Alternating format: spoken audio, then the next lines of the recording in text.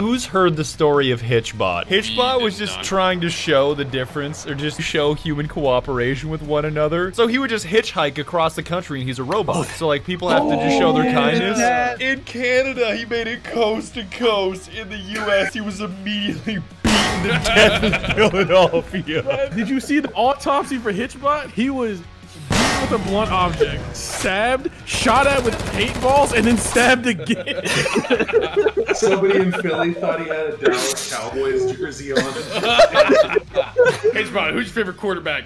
And they start saying Troy Aikman, and then just it's over. I love how chat doesn't even forgive. They're just like, that's Philly. Yup, that's Philly. Yep. His arms are fucking. Yeah, they tore his arms off. I love this country, bro. USA, baby. USA.